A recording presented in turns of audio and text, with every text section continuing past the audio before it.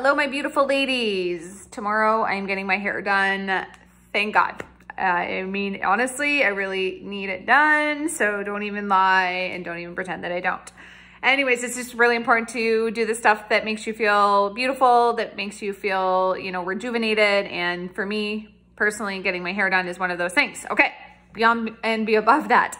I want to talk a little bit about habits because I'm actually going through a certain different habit change in my own life, and I wanted to kind of reiterate how I'm able to kind of pivot and stop the old habits, start the new habits. And one of them being, you know, a little bit more late night eating than I'm used to. I don't really want to eat a lot before I go to bed, but sometimes when my fasting window has been super extended backwards, that I'm actually hungrier. So what I'm trying to do this week is up my intermittent fasting clock. So instead of me eating like say at 10 o'clock at night or 9:30 even, I usually go to bed between 9:30 and 10 depending on what time I get up in the morning. So this week I'm kind of making an adjustment in my schedule. And when you're trying to develop a new habit, it's just important that you don't put so much pressure on yourself, number one. And number two, it's also important that you're really, really consistent. Because just like, you know, waking up in the morning and brushing our teeth or making our bed or going to work or prepping our lunches for the kids or whatever the case is, what your normal routine is in the morning, in the afternoon, in the evening has become a habit for you. So certain things that you might be eating or certain things that you might be doing with your schedule after work or before work are a habit. And in order for you to change that, you just need to simply start implementing it and being, like I said, consistent. So when I say consistency, I mean literally every day for at least 20 plus days. Get that time schedule out and adhere to it.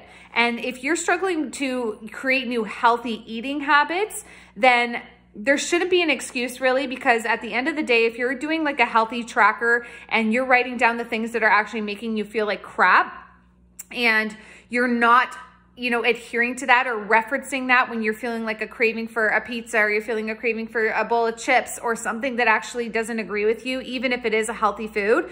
If you are keeping a tracker, I would highly recommend that you reference it back, especially if there's something even that you are eating that's healthy, that's giving you maybe a bloated stomach or indigestion, something of that nature.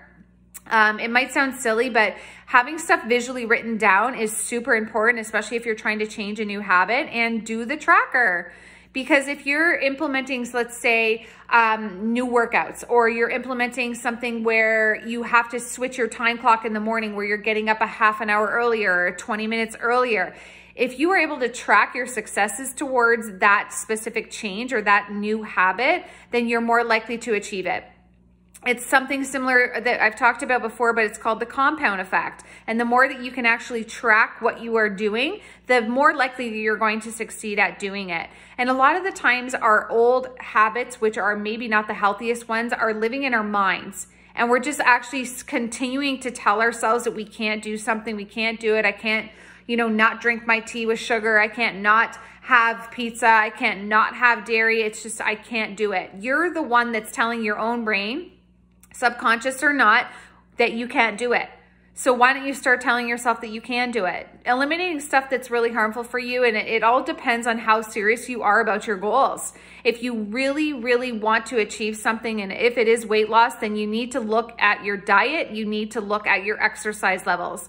And I can sit here and preach this all day long, but if you're not willing to actually do the work, then you're never gonna get anywhere. It's like the definition of insanity, doing the same thing over and over again and expecting a different result. So I would encourage you, if we've already spoken about, you know, specific changes that I wanted to see in your diet and you haven't yet done them, then I would ask why. Like, what's the point? You know, if you're not taking like the references or the coaching or the advice, then I just don't see the whole point of putting much pressure on yourself because you're not willing to do what it takes to lose the weight. And I know I'm raw, I know I'm real. Some of you might not like, you know, what I'm saying, but at the same token, it's my job to call you out on your BS. If weight loss is something part of your goal, and we've spoken together about certain changes that I wanted to see in your diet or even in your activity levels, and you haven't yet done it, then what's the excuse? And whatever that excuse is, you got to throw it out the window and start over right now, not tomorrow. There's no such thing.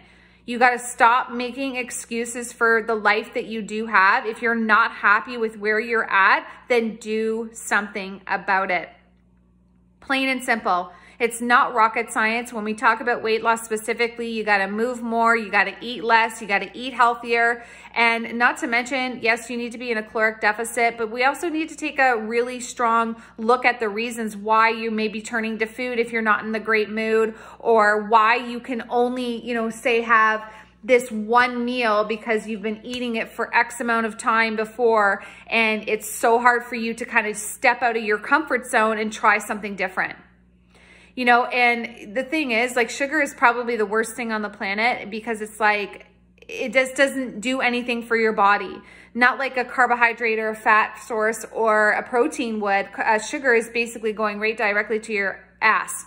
And it's not doing anything for your system because your body can't really absorb the sugar. That's why if you are somebody that drinks pop or juices that are packed with sugar, or eat like refined sugar cereal, stuff of that nature, then you're going to continue to gain weight, and you're going to continue to not lose weight. If you're not cutting those things out of your diet, then it's never going to change. And that's kind of the reality that I need to hone in on each of you today.